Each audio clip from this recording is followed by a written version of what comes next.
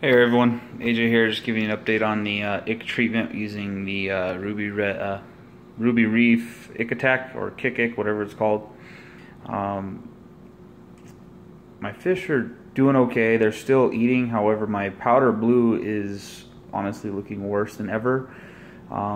So I've gone ahead and made the decision that tomorrow I'm gonna get all the fish out of the tank and they're gonna go in quarantine.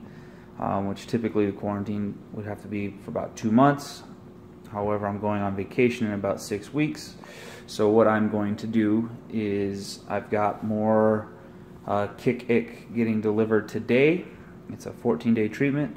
The fish are going to go in quarantine. They're going to get treated. I'm going to use the Kick Ick as instructed to kill off the ick parasite as it goes up, as it leaves the sand bed and goes into the water column looking for a host, just to help speed up the process. And about a week before I go to vacation, I want to put the fish back in here where it's a more stable system and I don't have to worry about my house sitter watching multiple systems and having to do water changes while I'm gone on the quarantine system.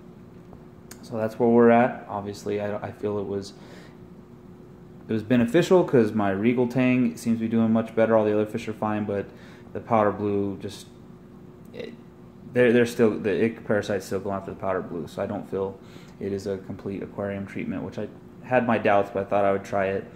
So that's where we're at. So tomorrow they will go into quarantine for about 5 weeks, and then they'll go back in here, and I'm going to treat the tank with it being fallow and hopefully kill the ick parasite as it enters the water column. And instead of having it be fallow for 60 days, I can hopefully get away with 45 days, give or take a day or two. Anyhow, that's just a quick update. Everyone have a good one.